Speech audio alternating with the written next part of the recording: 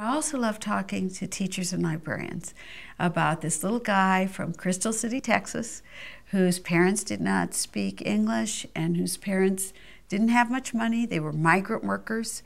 Most students today do not know what those words mean.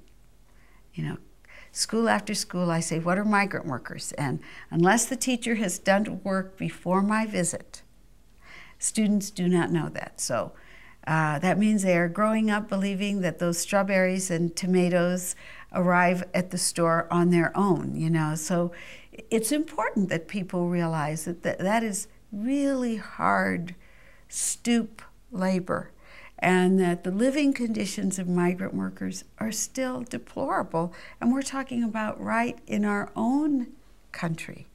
And the way migrant students can be treated in schools can still be sort of an embarrassment. So the book is about this journey that he makes in the book. Throughout the book, he's a child, but he has had a transforming experience. And of course, I believe in the power of teachers and librarians with my whole heart.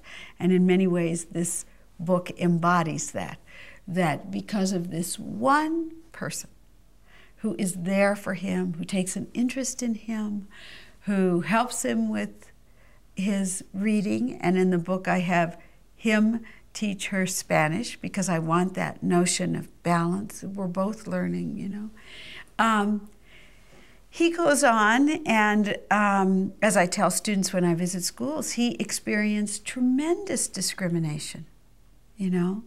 He had a degree in English, but he was hired to drive the school bus. The notion was, how could a Mexican-American teach English? So his secret, though, was that he kept learning, and that's what I tell students, you know.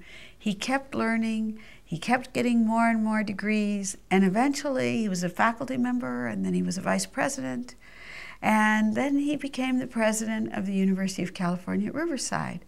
So it's a great example to talk about the idea that it isn't money that's going to be essential for personal success for students. He comes from a family without that. It is really his determination, his love of learning, and the fact that there was an educator, in this case a librarian, who helped open that world of books for him.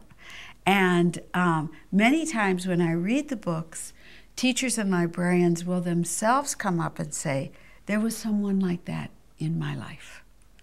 So how can we be that for the next generation is the question.